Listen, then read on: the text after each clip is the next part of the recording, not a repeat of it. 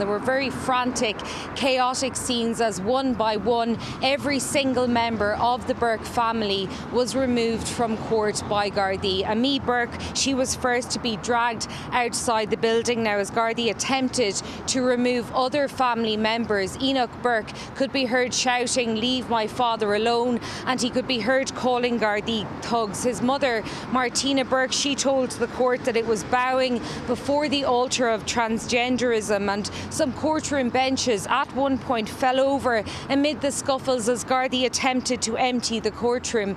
Simeon Burke, he was removed by up to 5 officers, followed by Enoch's parents, Sean and Martina. Enoch was at one point holding on to a bench as Gardaí tried to talk to him. Eventually, he could be heard screaming and shouting, and he was taken from the court by 4 Gardaí.